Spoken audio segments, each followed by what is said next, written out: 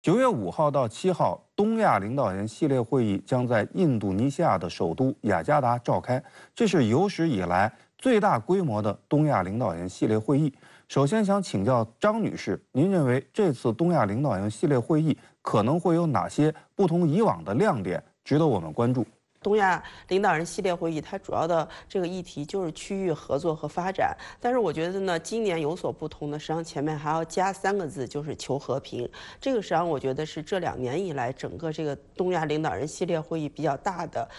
一个这种变化，也是它一个主要的特征。这个实际上是和当下整个这种国际和地区的形势变化非常有关，也就是这种冷战思维的重新回归，包括这种地缘政治占据了地区整个对话议程的一个主题。所以在这种情况下，实际上东盟我们看它设置的这个主题仍然实际上是聚焦于区域合作，但是呢却是区别于往年来看，它在整个这个议程的过程中要不断的抗击所谓的这种地缘政治的这种因素的一个干扰。有消息说本届东亚领导人系列会议将会重点讨论南海相关议题。那么吕先生，您认为他们的讨论会是什么基调？能讨论出什么结果呢？东盟本身并不是这个南海问题的一个当事的主体东盟个别国家才是主体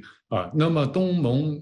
作为一个整体，他们我认为他们发出的主流的声音还是维护这个地区的和平与发展，而不是参与到个别声索国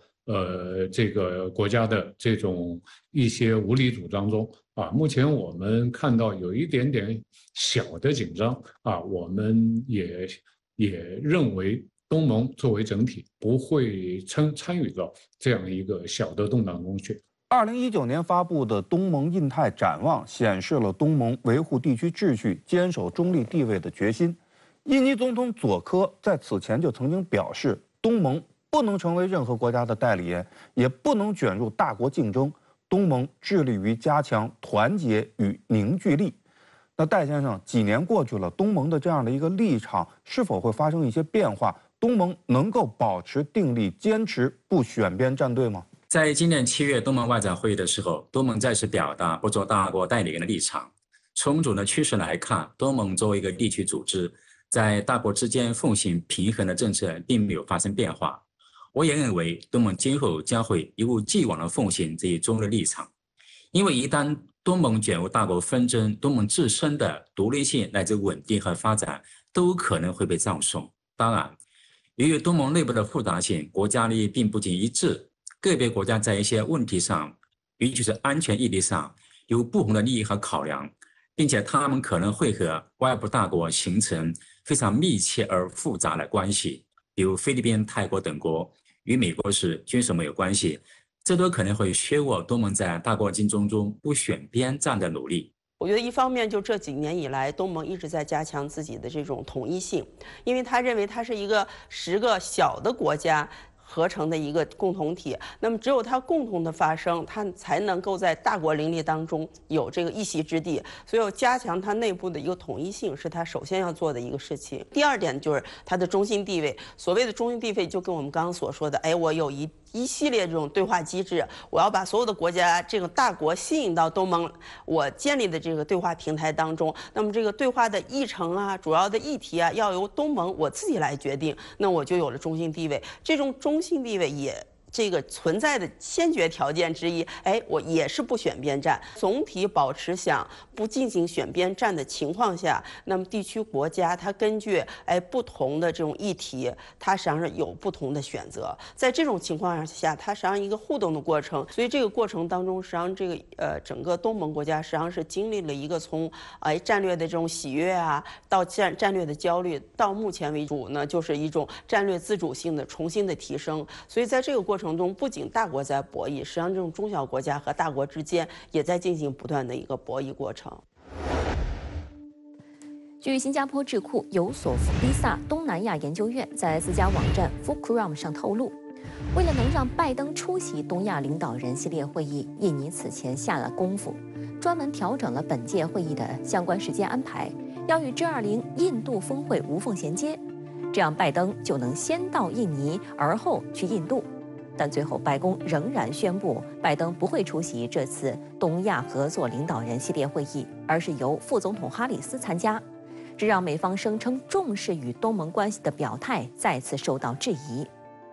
香港南华早报评论指出，拜登对东盟的唯一兴趣就是要求东盟国家公开加入美国遏制中国的阵营，否则拜登不会给东盟国家好脸色看。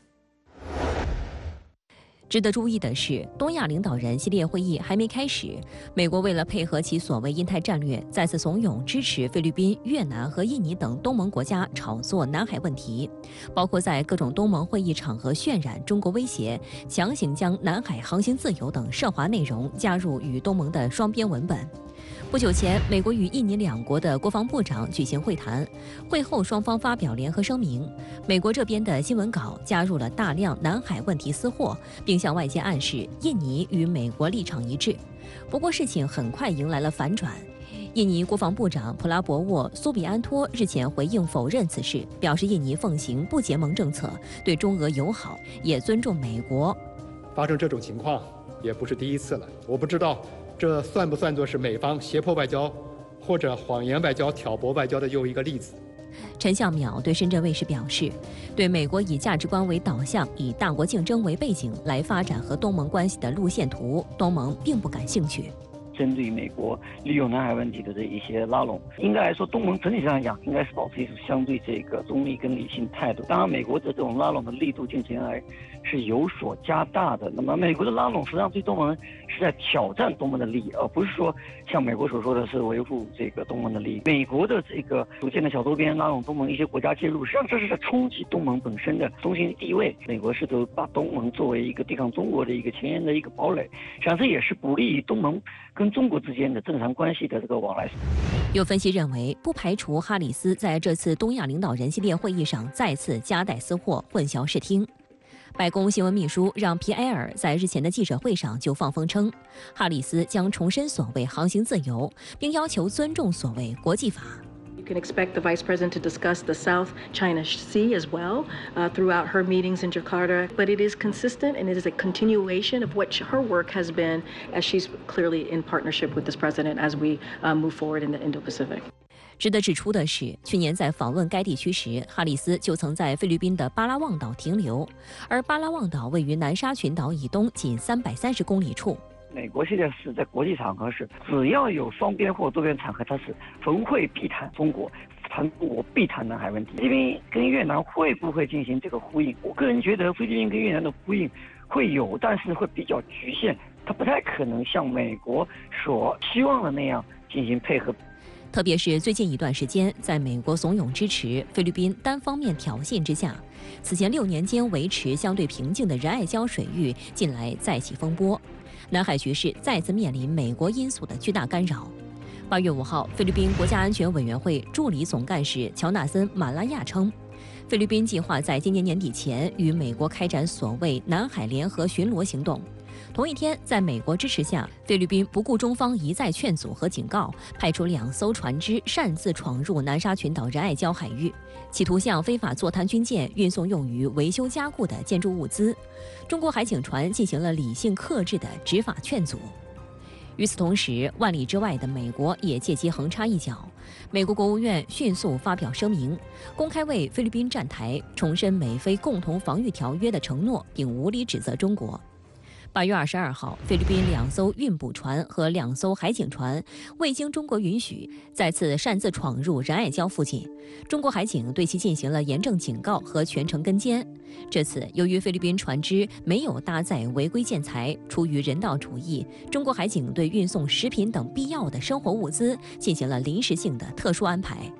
菲律宾媒体就指出，小马克思想要美国的安全保障，又能获得中国的经济好处。显然，这是一个危险游戏，它不仅会影响到南海局势的稳定，也会对南海行为准则的推动带来阻碍。仁爱礁事件实际上背后就是美国在挑唆也好，或者说在背后的影响菲律宾的一些决策也好，菲律宾国内一些势力也好，这明显是能看出来的。那么我个人觉得，就是在未来的一段时间内，仁爱礁会是美国利用菲律宾炒作南海问题，来影响中非关系，来挑动南海形势升温，来遏制中国一个重要的一个支点。中非之间在仁爱礁的矛盾，目前来讲的话，应该是属于结构性的矛盾。同时，美国未来相当长的一段时间内，也不会放弃利用仁爱礁来挑起中非之间在海上围绕海上问题的矛盾。然而，仁爱礁风波还未平息，美菲再次传出消息，美军正在和菲方商议，要在菲律宾极北处的偏远岛屿修建一个民用港口。菲律宾巴坦群岛省省长马里卢日前在接受采访时称，他正在向美方寻求资金，在巴坦群岛建造一个替代港口，以此帮助季风气候下的卸货工作。在之前美菲军演时，马里卢也曾向美方寻求投资，在该岛屿新建港口和机场。另有2名菲律宾高级官员透露，美军方最近访问了巴坦群岛，与菲方讨论了新建港口的问题。其中一名菲律宾高级军官表示，非武装部队对美国的雷达装置和提高该地区监测能力很感兴趣。值得注意的是，巴坦群岛距离中国台湾岛不足200公里。对于美国来说，巴坦群岛的地理位置能提升其干涉台海的能力。按照匀速30节的速度来计算，从巴坦群岛到台湾岛附近只需要不足4个小时。如此看来，菲方寻求新建替代港口是假，美军方拟建前哨基地是真。菲律宾一直是被美国绑在了美国在整个亚太地区军事同盟的这种战车之上。菲律宾在这个台海问题上一直来说，它是坚持它所谓的一个中国原则。但是我们明显能看到，在这个地缘政治的竞争里面，菲律宾目前已经是完全的站在美国一边。菲律宾其实已经被美国打造成为了未来在整个第一岛链里面一个非常核心的环节。这里面核心就在于南北衔接，以及说强化在东南亚、俄罗斯中国南海方向。第二个就是南北衔接，其中就是台海方向。与此同时，美国不断在南海周边拉拢盟友进行各种演习，可谓兴风作浪。8月，除了美菲澳、菲澳联合演习外，美国、澳大利亚、菲律宾、日本还于8月24号在南海举行了联合海军演习。澳大利亚与菲律宾8月25号首次举行大规模海陆空联合军演，主要内容是模拟如何抢占敌方控制的岛屿。值得注意的是，澳菲联演的地点在黄岩岛以东约240公里的一处海军基地。报道称，菲律宾总统小马克思与澳大利亚副总理兼国防部长马尔斯观摩了此次军演。马尔斯在观摩时表示，南海地区事关澳大利亚的安全利益，并宣称澳菲2国计划在南海进行首次联合巡逻。So this is our continuing effort to strengthen our capabilities and to have a closer working relationship with the militaries of our neighbors around the region. And I think it is an important aspect of how we prepare for any eventuality. 深圳卫视梳理发现，近半年来，美日澳等域外国家与菲律宾勾连愈演愈烈。今年6月，美日澳菲防长曾在新加坡举行的香格里拉对话会上炒作南海问题，4国防长讨论了在南海等地举行联合巡航等事宜。共同社称，日美澳3国已分别与菲律宾加深合作。此次会谈凸显了各方在太平洋事务上的合作。同样是在6月，美菲2国就开始谋划南海联合巡航的事宜。当时，菲律宾就和美日的海岸警卫队在南海举行了首次联合海上演习，范围涵盖吕宋岛的巴丹半岛水域，来自3个国家约400名战斗人员参加了行动。据日经亚洲报道，美国和日本对菲律宾海上力量提供了必要的援助，以提升菲国的海上安全能力。美国在南海的军演是达到目的有几个方面，第一就是他试图通过这种军演来展示他的炫耀他的肌肉，展示他的武力，来向盟友传递信息，美国的安全保护承诺是有效的。第二个，它其实也是在做相应的战场的演练。第三个就是做战术的这个排列，就是它其实有一些科目是很有针对性的，它是有指向性的，比如说针对中国来的，针对于两栖作战的。我们也注意到啊，有美国媒体报道说，现在美国和中国在东南亚地区的影响力是此消彼长，也就是说呢，是美消中长。吕先生怎么看这种说法？这个说法是美国媒体自己提出来的啊。这里面有一个背景，就是美国和东盟各国包括传统上他们这个交流比较少的国家，在上一任民主党执政期，就是在奥巴马执政的8年时期，应该说有比较大的动作，当时是引起的轰动是比较大的。那么这一届政府，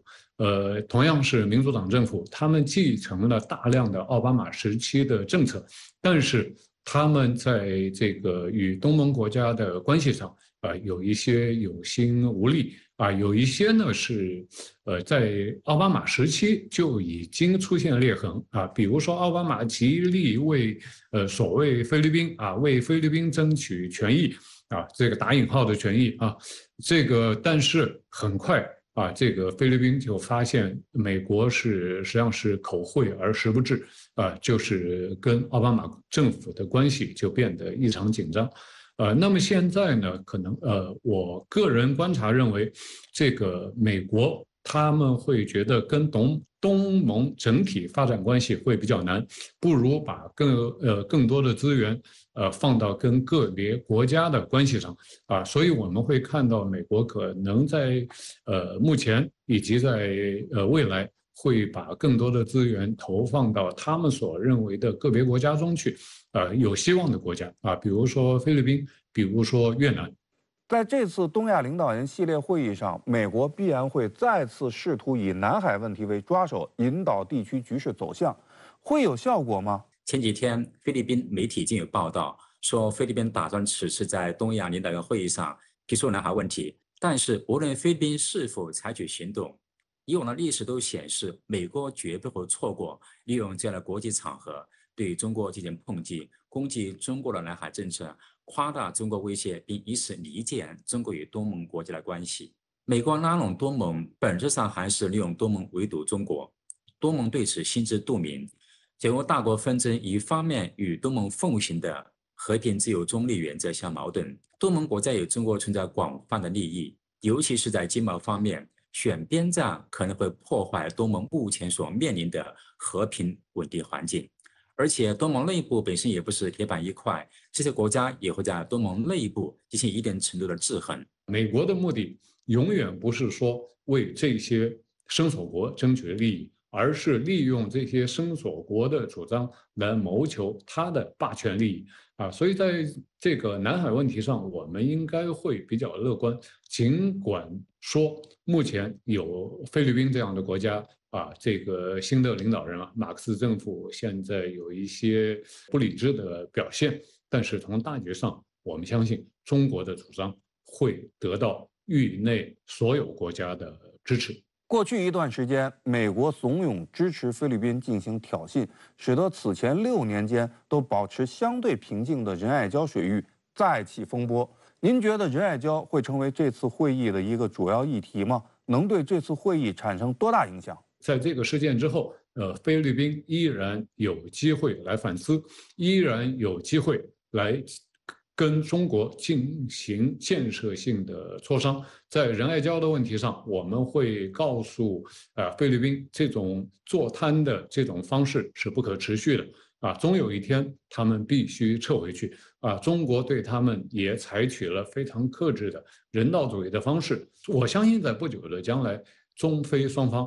的磋商会重新开始。我觉得主要的一些文件，包括东盟自身的一些文件，包括10+1和10+3的一些文件当中，应该都不会涉及有关南海，尤其是仁爱礁的一些这种具体的一些这种说法或者语句的出现。因为我们上总体来看，东盟还是比较清楚，就是中国和东盟仍然应该是聚焦于合作，而不是被一些杂音所干扰。美国高级官员日前声称，中国在南海的挑衅正在增加，并且警告说这迟早会导致重大事件。但事实却是一段时间以来，是美方在不断的挑衅中国在西沙和南沙的主权和权益。那么，美国是想在南海寻求冲突吗？张女士，尤其现在实际上中美双方实际上在军事领域基本上它是没有一个对话的。我们一直在说这种危机管控特别重要，在这种情况下，如果说摩擦可能上升的可能性在上升，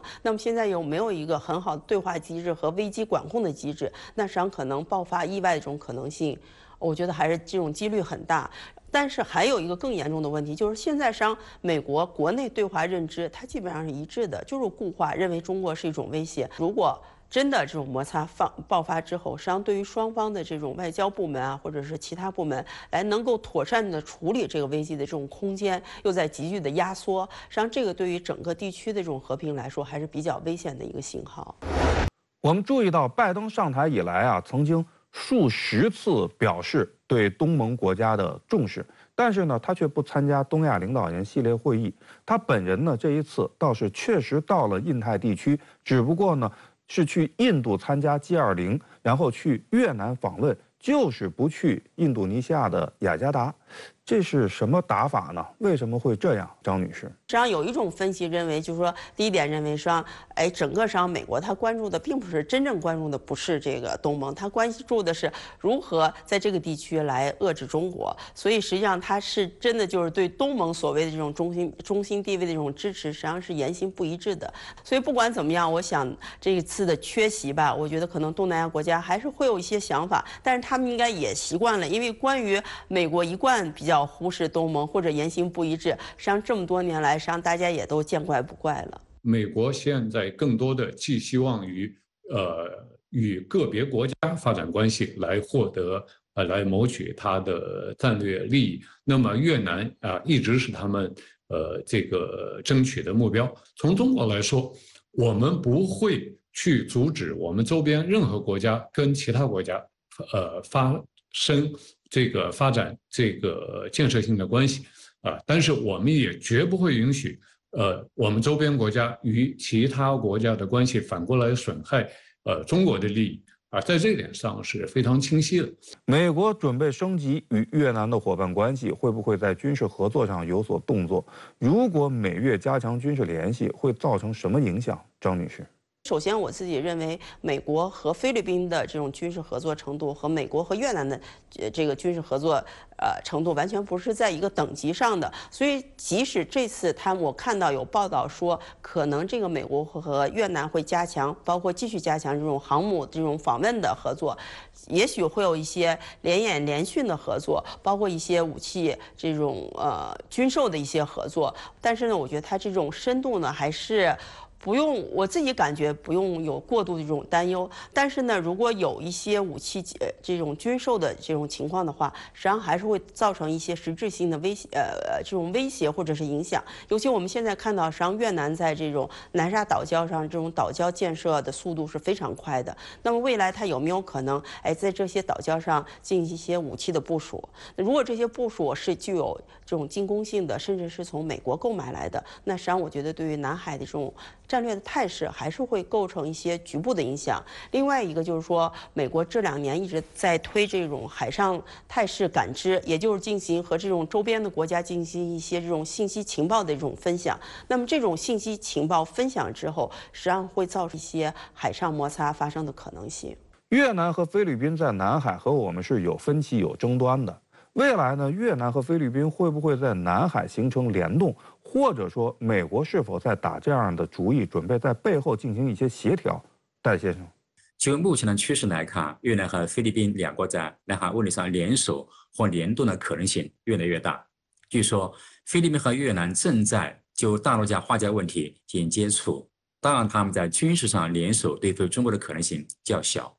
我们也看到，越共中央总书记阮富仲日前视察越南谅山省越中边境友谊关口岸，并且重申中国是越南外交所有方向的优先重点。那么，在拜登即将访问越南前夕，阮富仲此行传递出了什么信号？吕先生，东盟的所有国家，包括越南，都非常清楚中国是搬不走的邻居而且与中国的贸易关系和其他经济关系对他们都是深度的有利的越南我们知道它有一定的市场规模是一个1亿人的国家但是作为整体来讲，它的经济发展还有很大的未来还有很大的空间还有很长的路要走这个与中国冲突变成美国的一个棋子那不是他们的发展所需要的。所以我们知道拜登这次访越的这个意图，但是我们也应该知道他的意图肯定是无法实现的。今年以来，东南亚各国国内政治都发生了一些变化。泰国、柬埔寨等国呢，先后举行了全国大选。明年印尼的大选也将登场。那么这些变化会对东盟平衡中美的努力产生什么样的影响？张女士。明年这个印尼是要进行大选的。印尼因为它因为体量大，本身呢它又是东盟实际上的这种领导人地位，它实际上对于东盟的这个内政外交的影响还是比较大的。因为我们知道，一方面呢，这个印尼它本身是伊斯兰教国家，它这种国内这种伊斯兰教主义的影响还是比较大，那就决定了它实际上是和美国的关系不会走得特别的近。但是另一方面，因为各种历史的因素，实际上新上任的总统也许会调整对华关系，所以呢，我觉得像印尼这个大选之后，它无论是对于东盟内部的关系，还是对华或者对美关系，可能都会出现一定的这个波动性。所以在这种情况下，实际上我们从中国方面来说，我觉得一方面需要持续关注印尼国内大选的情况，另一方面无论谁上台之后，我觉得加强沟通，使他更多的认知中国的一些外交政策、中印尼的关系，那么甚至包括说双方有一定的这种战略的耐性，能够进行磨合之后，重新走上一个比较这个友好的关系来说，可能都需要中国投入更多的一些外交的精力。以往的历史都显示，美国绝不会错过利用这样的国际场合对中国进行抨击，攻击中国的南海政策，夸大中国威胁，并以此离间中国与东盟国家的关系。决胜制高点正在播出，欢迎回到决胜制高点，我是克奇。毫无疑问美国是想补上其印太战略在东南亚地区的缺环，但这样呢，肯定不符合东南亚国家的愿望和利益。那么，我们是否有可能以及如何与东南亚国家一起努力，共同塑造这一地区的和平稳定的局面？中国加上这个整个东盟，加上东亚其他国家，这个形成一个共同繁荣的一个经济圈，这个已经是一个不可逆的历史趋势。所以我们看到，不仅是贸易在发展，整个产业链来说，中国和东盟之间的这个关系也变得越来越密不可分所以这个我们共同的排除域外一些霸权国家的挑拨离间，形成一个命运共同体，这不仅符合我们的利益，而且应该说就是一个正在实现的一个愿景。那么从中国来说呢，我就像我们刚刚所说的，中国实际上是支持东盟在这个地区安全架构中的这种中心地位。那么中国和东盟在这种区域发展方面也是有很多这种共识的。所以我自己认为呢，可能未来呢，尽管说决定这个地区秩序走向呢，主要是中美的博弈，但是像东盟这样的这种中小国家这种集合体，它对于地区秩序何去何从还是有非常大的这种影响力。那么实际上，我觉得双方能够在稳定整个这种亚太地区，聚焦于区域发展，而不是聚焦于这种冷战的这种态势的形成当中，还是大有所为的。